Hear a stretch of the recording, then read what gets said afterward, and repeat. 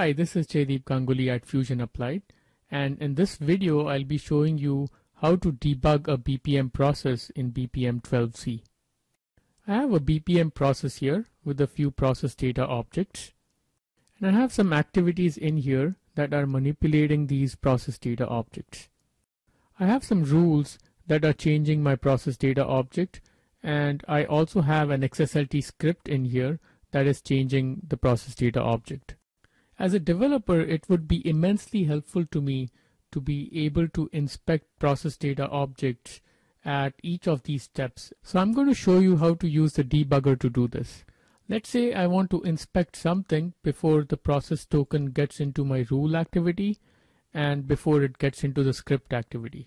So the first thing I would want to do is to add a breakpoint at my rule activity. Right click and you'll see toggle breakpoint. Click on that and you should see a breakpoint now. And I'll do the same thing at each of these activities.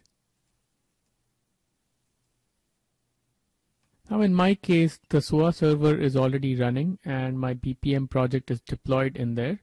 If you haven't done that yet, make sure you start the server and deploy your project there. The next thing you have to do is to start the debugger. So go to the BPM project. If you right click, you'll see a debug option there. Click on that. Debugging a BPM process is basically a remote debugging activity. We have a debugger running in JDeveloper and we're going to attach it to a debuggy process running on your SOA server. So that's the host where my SOA debuggy process is running. That's the port that it's running on. So how do I know that's the port number? Well, JDeveloper gave me that by default. But also if you go to your set startup env script file in your domain bin folder, you'll see that there is a SOA debug port in there and you can see the value there. The timeout is a timeout for establishing a connection with the debuggy process. So let's go ahead and attach the debugger now.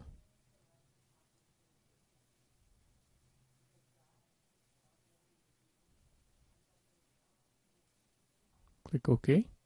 Now that the debugger is running, we can try to inspect our process data object as the token is moving through the BPM process. I'm going to go into workspace now and submit this form on an existing process instance, and let's see if the process token moves through the service call and then waits at my rules because I have a breakpoint there. So I'm in workspace now and I've entered all my values and I'm going to submit this form. Now you can see that as soon as I submitted the form, I went back into JDeveloper. The focus basically changed back to JDeveloper and I can see a highlight around my rules. That's because the debugger is waiting there. If you switch to the data tab, you'll see all the process variables, including your process data objects. So that's my process data object. That's one of them.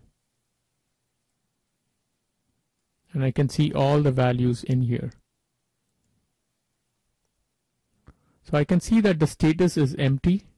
Once the rules run, I'm expecting the status element to have a value of rejected. Let's see if that happens.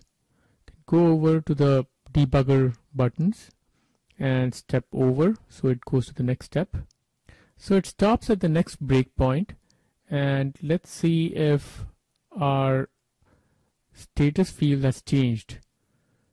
So you can see that the status field now has rejected. That's what my rule changed. Let's step over again so that it goes to the next breakpoint, and it's at the next breakpoint now. Let's check our candidates and you can see that the candidates is empty now because my script had some logic to remove candidates that were rejected.